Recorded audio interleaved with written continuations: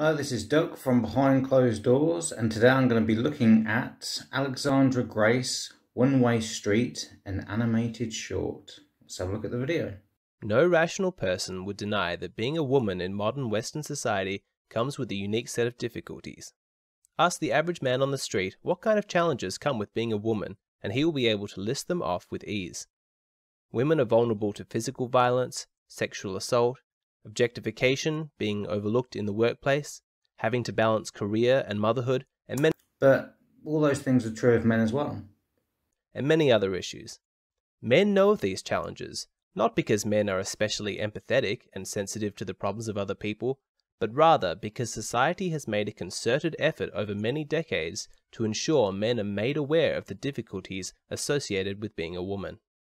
This is a positive step. I like the way her head's bobbing up and down on top of her neck. Oh, in fact, actually, she doesn't have a neck. Her head's just kind of floating like an orb in space. Step. Understanding leads to compassion and greater harmony between all human beings. However, the question must be asked, is this effort that men make The series of bobbing heads. Is this effort that men make to empathize with women being reciprocated, or is it just a one-way street? On a societal level, are women actually interested in hearing about the unique difficulties faced by men? This whole men-women thing, I know, isn't it just being human? Isn't it just like being a human being is difficult and some people are empathetic and some people aren't? There is still a segment of the female population that would deny that being a man comes with any significant challenges at all. They claim that our society is a patriarchy and that every man is the beneficiary of male privilege. Ah, the old feminist, yeah. No, this is why I make a distinguish. This, like, feminists are in a class of their own. They're in their own little box because it's a political ideology. Like a normal, healthy person doesn't think that way. Of male privilege. After all, men don't have to deal with domestic violence or rape in the way that women do. Well, that's not true. Of course they do. What do they have to complain about? While they might grant that there are some worthy concerns surrounding issues like child custody, false paternity, and male suicide, which are quite three major big things, and that's one of the reasons why... Sorry, this is really wobbling. Hang on a sec. Yeah, that's one of the reasons why I started this channel, is because to help people get a better understanding of what the terrain is, because things are made out to be a certain way and they aren't necessarily that way. Mostly these problems are brushed aside as insignificant in the face of what they claim are much more important issues faced by women. Yeah, but again, that's just feminists, and they're just after money and bullying people. Even though this radical feminist perspective is continuously shrinking in legitimacy and relevancy, even the average woman still has difficulty understanding the everyday challenges that men face. Well, that may be true, but then again, I think the average man has difficulties understanding what women face. I mean, we know that women have periods, for example, but it's like we don't know what it feels like to have a period, and it's different for every person, isn't it? So, and it's different depending on, you know, different ones at different times of your life and stuff. So, and that's something that's primarily exclusive to women, and the same with childbirth and all that kind of stuff. So, you can empathise, but you can only empathise to a certain degree, because I don't feel what you feel. It might surprise women to discover that, far from feeling privileged, many young men feel disempowered and alienated from the world around them. Oh, definitely. But then again, I think that's true of young people in general. Great progress has been made in encouraging men to open up about mental health issues and feel more comfortable expressing their emotions. But I think that's more of that's been called for so that it's an abdication of weakness. I don't think it's out of genuine empathy. I think because, like, if you talk about mental health, then that's used against you. So I don't think it's for your own benefit. I think there's a malicious intent behind opening up about mental health. It's kind of like exposing your vulnerability in a way, unnecessarily, to people that don't deserve it. You know, it's nice to have a divide between your personal life and your public life. And at the moment, there's a big call for your information to be given away and for you to open up about everything and to diminish the wall between your public life and your private life. so that you can be exploited as an individual. But as a society, we are still reluctant to acknowledge the main reason why young men are struggling. Dating. This will come as a surprise to most women. They see no evidence in their own lives that men are struggling with dating. Oh, there's lots of evidence to suggest that. Dating is a horrendous thing to do. This will come as a surprise to most women. They see no evidence in their own lives that men are struggling with dating. To women, it seems as though men have all of the power. They think of the man who won't commit, the man who won't text her back, the man who doesn't even notice her. Yeah, but they're the men that she's sexually selected. So she has handpicked those few individuals. Given the power that this man has, you have a hard time convincing her that men have it tough. However, this is exactly the problem. All of her attention is fixated on this top-tier man who she desires but cannot make him desire her back. No thought is given to the countless men in the background who she doesn't desire. This is a very good video demonstration of what is actually happening. People are so focused on what they want that they don't see that what they want in the context of everything else that is out there. The closer they look at one thing, the less they see of how things are. They are essentially invisible to her, and therefore little to no thought is given to their unique difficulties. Yet these invisible men are not some fringe minority group. They are in fact the majority. Yeah, and the evidence for this is that the majority of women in history have reproduced, and the majority of men in history have not. They are in fact the majority. The word hypergamy refers to the female instinct to mate with the highest quality man that she can attract. From a biological level, all women are looking to pair off with the top men of society. Yeah, and I think that at the end of the day, like, we all like to think that we're modern and stuff and that we're different to animals and whatnot, but we're primates at the end of the day, and we're here to survive and reproduce. And women have found it difficult over the years to help in their survival value, and men struggle with reproduction value. Pair off with the top men of society. A man who is tall, successful, and good-looking will enjoy lots of female attention because of hypergamy. Who wouldn't want to be with him? After all, he is a winner. Unfortunately, Winner, chicken dinner. Unfortunately, in order for some men to be winners, there must be a lot of losers. This phenomenon is not completely unique to men. Everyone can recognize that some women are more desirable than others. The major difference is one of scale.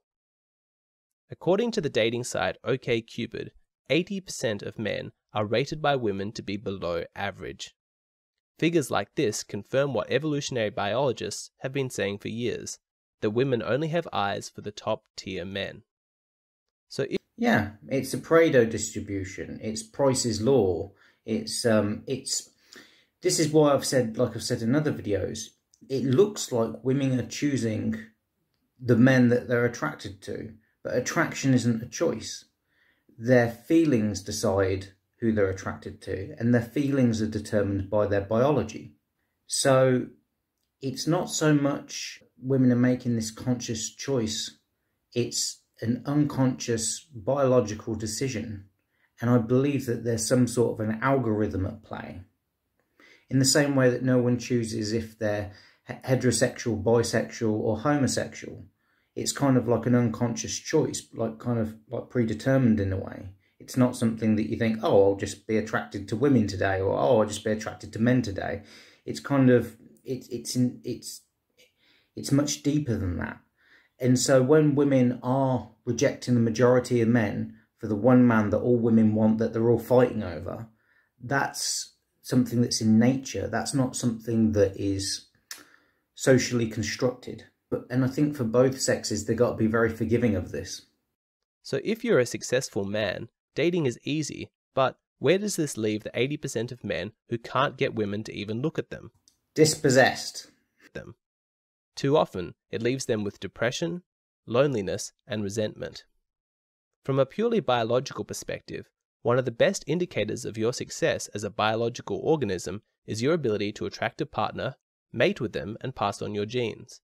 Is it surprising that men who struggle to attract women into their lives feel like they are failures?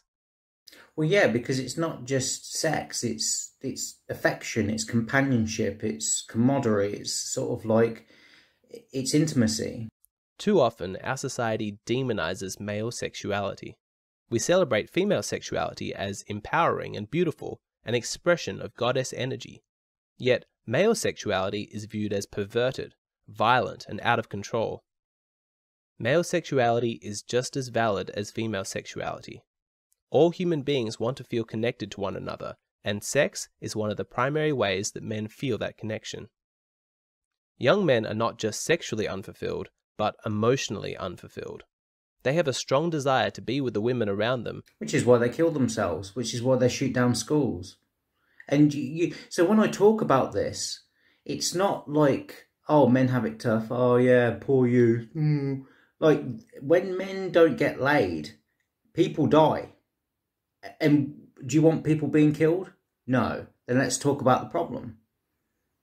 And people go, oh, well, they should just man up. Well, they're not going to. When you have a society of young men and they're not getting laid, you're going to have huge problems in that society. And yet they feel invisible. This feeling of being... Because young, aggressive men with high testosterone who are fit and capable, if that's turned to a negative energy, there's destruction. Of being completely ignored as a sexual prospect by the opposite gender is a uniquely male experience, and one that very few women will ever be able to understand. This unfulfilled need for sexual and emotional validation makes men vulnerable to exploitation from industries created to separate such men from their money. There is a lot of talk about the exploitation of sex workers, and undoubtedly there is some justification for this, but what about the other side of the story? What about the exploitation of men who fall victim to these industries? Webcam girls, prostitutes, strippers, and other sex workers are well practiced in the art of giving men the emotional and sexual intimacy they crave in exchange for money. Yeah, and it's not like the girl's fault or anything. They're just serving the market. So that's not it's not like a blame game or anything. And the answer to all this problem, I believe, is a man taking personal responsibility. It really is. And there's no way around it, because life's just too unfair and nobody cares about you. So you have to care about yourself. See as an act. There is nothing authentic about these interactions, but many men are willing to pay lots of money for the illusion. Up until recently, yeah, the illusion of intimacy. Many men have felt so ashamed of their failures that they did not speak up about it. They kept their pain to themselves at a massive personal cost. Even if a man did want to open up about his difficulties, nobody cares. He was not confident that the larger society around him was interested in listening. And even if they did care, there's nothing anyone can do about it. What are you going to do, force somebody? The truth is that society has had a vested interest in closing their ears to the problems that men face. In order for things to keep functioning, society needed these men to continue to participate, primarily for financial reasons. Yeah, I agree with this. The idea of male privilege was an effective preemptive strike against any complaints from these men that their reward was not commensurate with their contribution. Yeah, they're expendable. However, the history of the West has shown that as things improve, we make more room to hear the pain of previously overlooked groups, whether it's ethnic minorities, women, or homosexuals. Hopefully, now has come the time where we, as a society, are doing well enough that we have the space and compassion to listen to men describe the unique difficulties associated with being a man. But I still don't think anybody cares. For more content like this, please subscribe to the channel. Yeah, that's a very good video. That was a very nice introduction to the channel, because I didn't know what his channel was about. And I agree with what he said. So yeah, very good video. In fact, I'm actually going to look at another one. So let's have a look at one more of his videos.